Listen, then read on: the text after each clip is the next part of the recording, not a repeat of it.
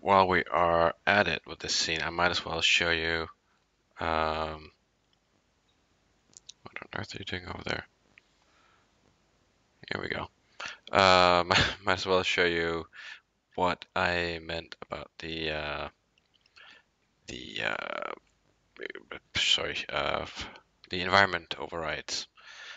So let me just hide this guy. I really like to use, as I've said before, low resolution HDR images for diffuse lighting for several reasons. Mainly that they don't flicker as much.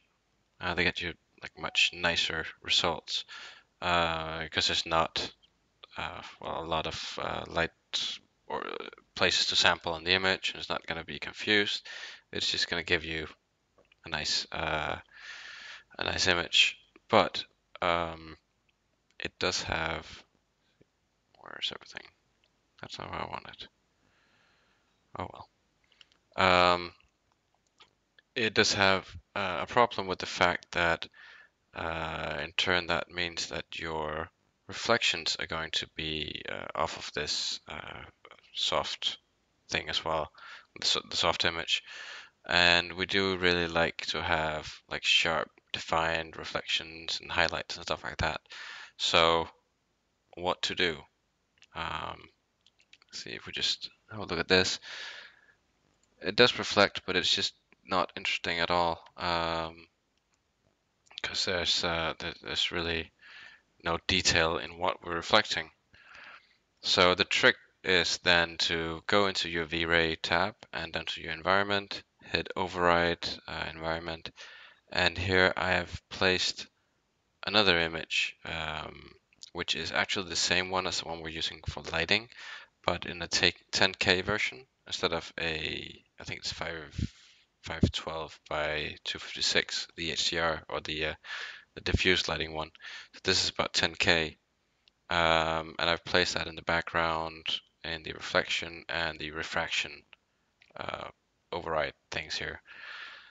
You can even use you can do just pipe your GI straight in here, but I kind of like using Light Dome. It's going to give you somewhat the same. I think the Light Dome is a bit cleaner and easier to control, but you could do that if you wanted. But yeah, what I've done is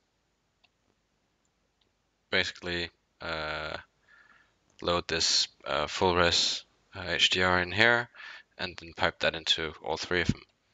And if you have a look at it now, our reflections and everything should be a lot nicer.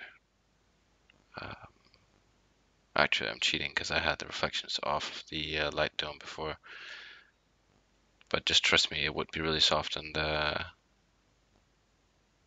dull.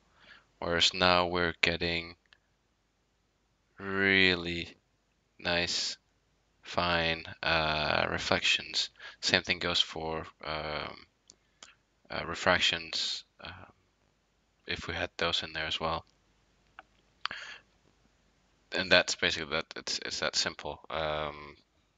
10K images on a laptop is maybe a little bit going overboard, but V-Ray does handle it extremely well. So yeah, you might as well go ahead and do whatever you feel like. One thing you want to keep an eye on though, if you decide that you want to rotate your light dome, let me just find it in here.